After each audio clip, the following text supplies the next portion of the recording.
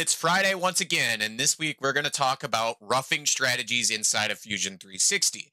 As most of you know, you have things like a pocket clearing versus an adaptive clearing. However, we're going to dive into the scenarios where you may choose one over the other, or why one is going to be a better option based on what you're doing.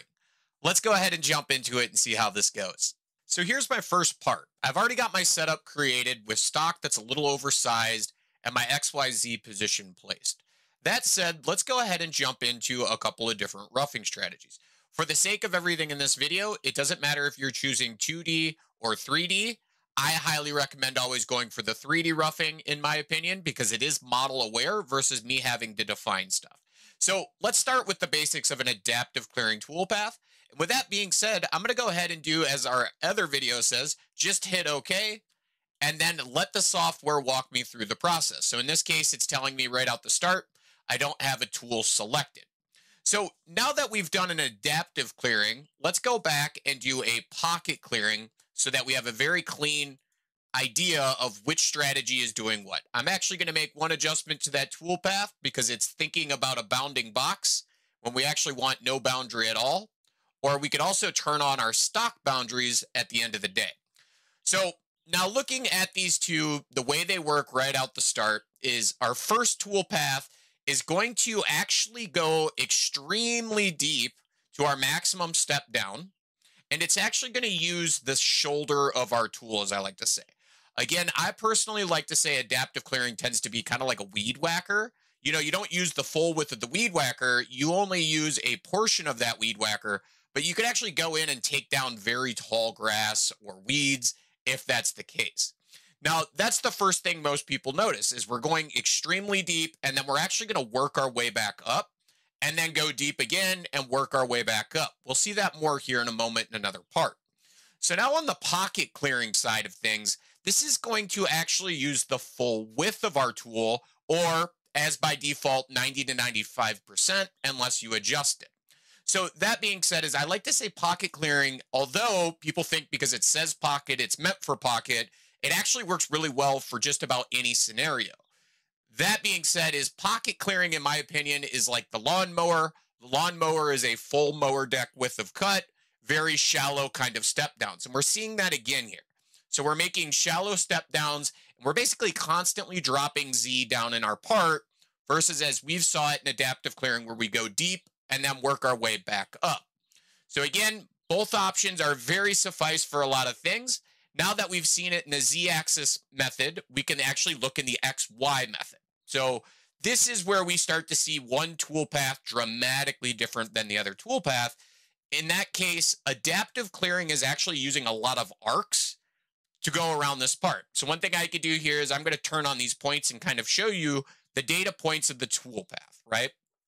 Every one of these little black dots on my screen are an actual change in direction in the X, Y, or Z, which creates that point at the end of the day.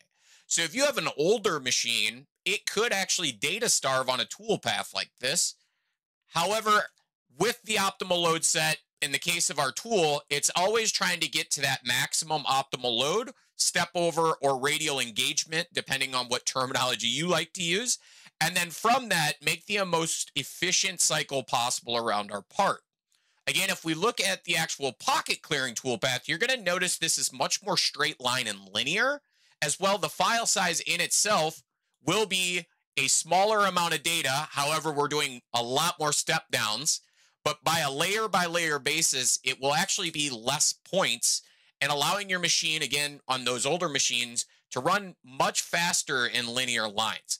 Again, I haven't adjusted any of my tolerances here, so as all of you can see, everything is set to default. We could go back and fix it. They both also use kind of a ramp style entry in internal pockets. Again, the difference here is we're burying this tool all the way down to a maximum step down and then working our way back up. So let's jump over to another part and see a little different scenario where you may want to actually choose pocket over adaptive. And in the case of this part, I would have adaptive cleared it, but that's just me. So now we have our second part. This tends to be kind of like a male mold cavity. That being said is let's go ahead and apply our same kind of strategies here. Again, we're going to go adaptive clearing. I'm going to use a 1/2 inch flat end mill as you've seen me before. And for the sake of this video, I'm actually going to adjust my roughing step down to 1 inch so that my fine step down is 100 thou. So as that's calculating, we'll go back and we're going to do a pocket clearing now. And on our pocket clearing, we're going to switch out actually to a much larger tool. So this is a 2-inch kind of insert mill. I'm going to say no boundary. We're going to go ahead and use stock to define starting outside of our part. And then lastly, our maximum roughing step down is going to be 100 thou. So again, very straight line. There's some rapids and linking moves to the corners. That's what you're seeing here with the green. So now when we compare the two from a time study, granted, my speeds and feeds aren't correct, and I wouldn't base this off that without having speeds and feeds, but that 1 inch or that half-inch end mill is going extremely deep and removing, if you think about it, all this material with one pass.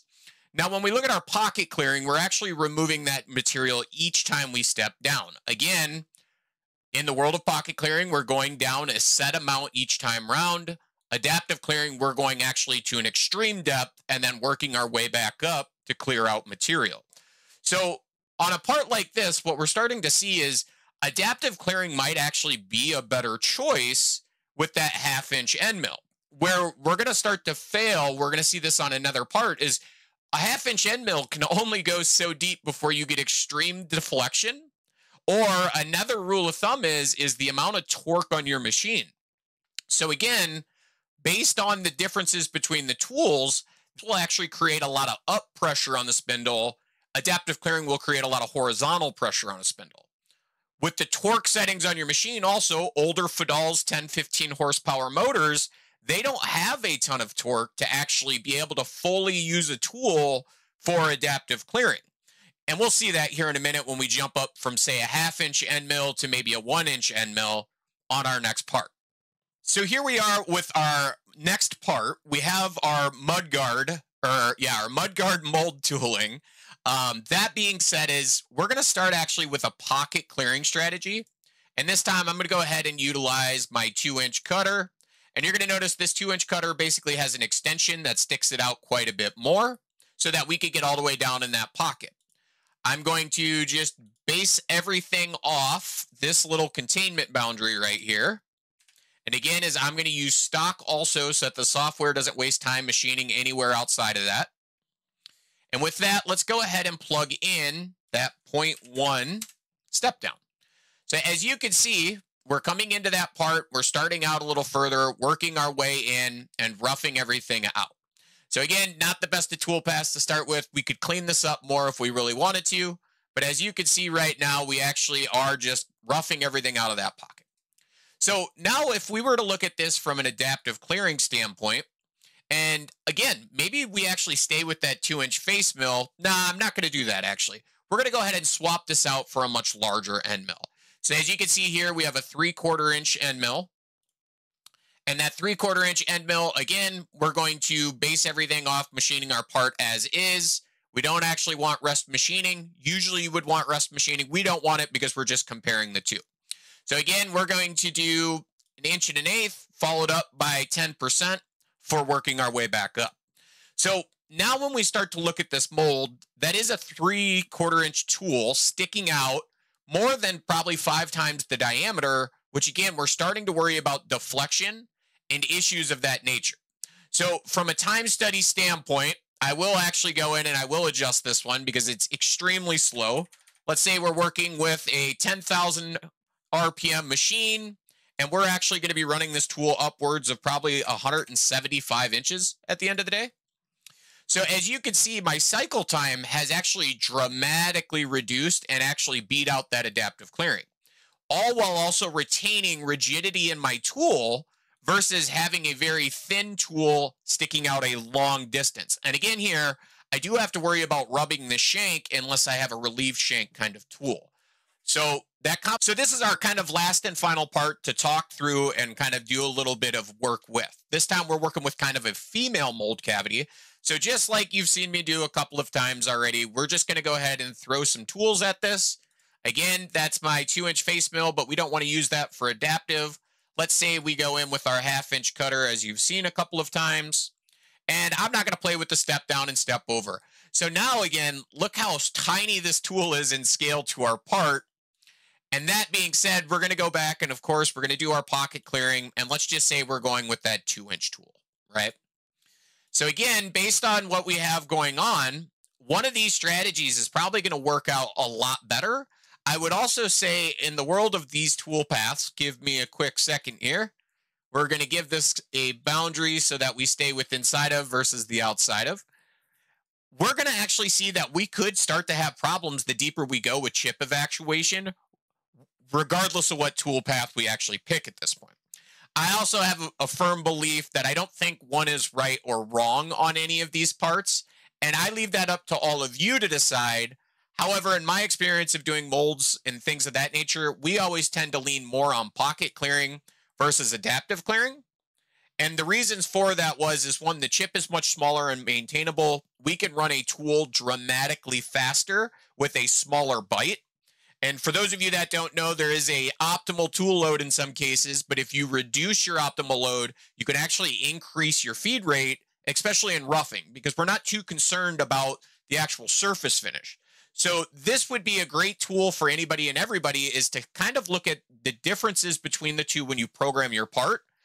And again, in my opinion, if we go back to that simple enclosure, I would adaptive clear what I would call my thinner parts all day, every day. I love a 1/2-inch end mill more than anybody. I got an 1.25 flute length usually from default. So anytime my part kind of allows me to go in 1.25 inch, I love to run a 1-inch end mill.